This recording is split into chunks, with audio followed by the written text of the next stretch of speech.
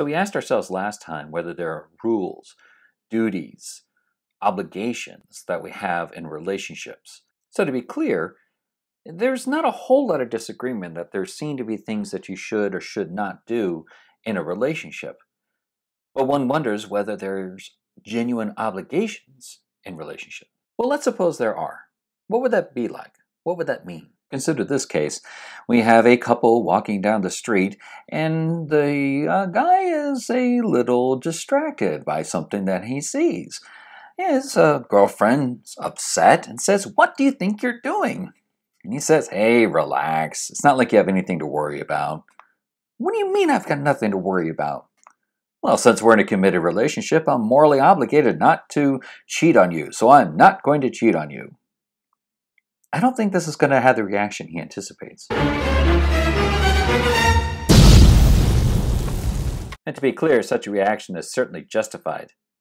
But the point being, or the reason why this reaction is justified, is that when one performs an action out of obligation that should be performed out of care, something went wrong.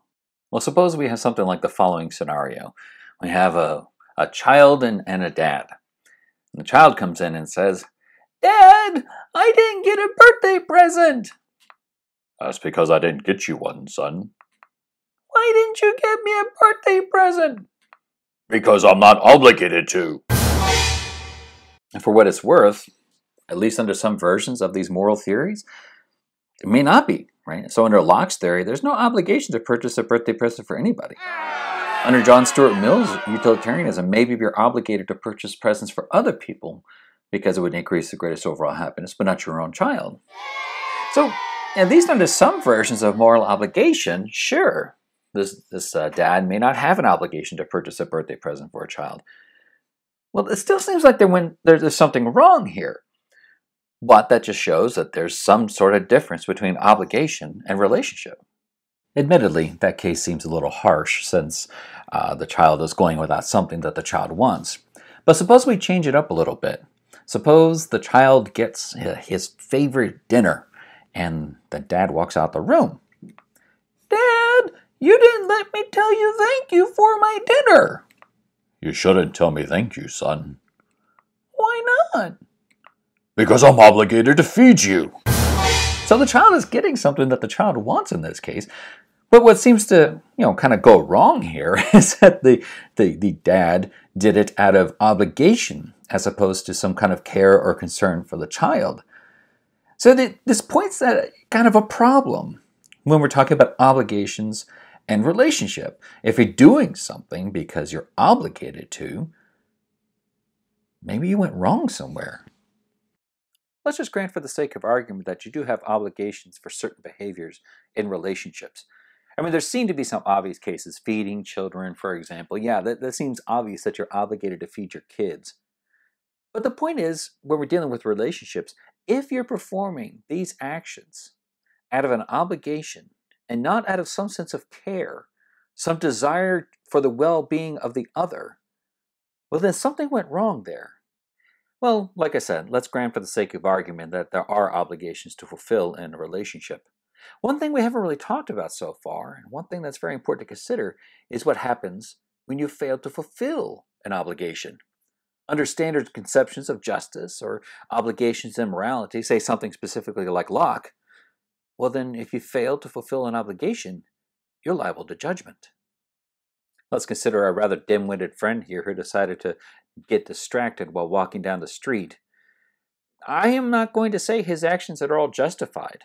I am not even going to say that her reaction to him is unjustified. Sure, let's grant that her reaction to him is justified. And let's grant that he did something completely wrong. I mean, neither of these are really all that controversial. However, does this mean that he is now liable to punishment, to condemnation? Let's just grant for the sake of argument that if one person does something wrong in a personal relationship, the other one is justified in punishing and condemning the other. Well, this sets a moral inequality between the two. Their moral standings are no longer the same. One is somehow superior to another. That effectively kills the relationship. Even if that isn't true, if there is no inequality in moral standing, Nobody likes being punished. Chances are that if you administer punishment in a relationship, that's the end of the relationship. I mean, let's be clear. Nobody is obligated to be in a personal relationship with anybody else. So if one person does not like being punished by the other, they are under no obligation to stay in the relationship. Even if the one person is justified in acting and punishing, it's still going to be the end of the relationship. In short, whether because acting out of obligation ends the relationship, there's something wrong there, or punishment in failing to perform an obligation kills relationship. So we've seen how obligation can impact or change relationship, but one wonders whether relationship can change one's obligations. To see what I mean, well, let's consider a good old trolley case. Remember, if you do nothing, then the trolley goes forward, but if you pull the lever, then the trolley goes off to the left. And for John Stuart Mill, of course, you pull the lever and kill the one for the sake of the five.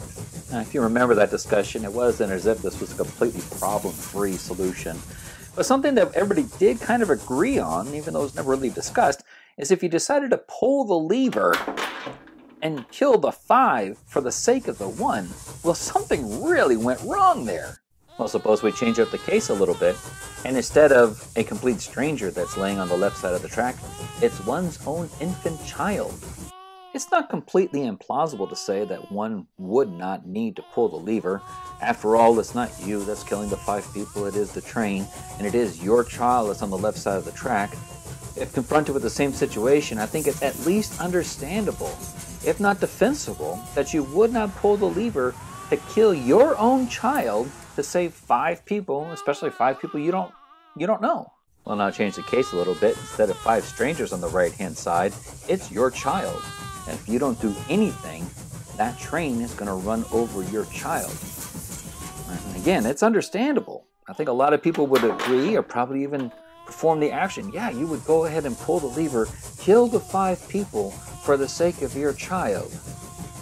It's at least understandable. Now here's the question. Was it wrong? Do your obligations change depending upon the people who are affected by your actions and whether you have a personal relationship to them?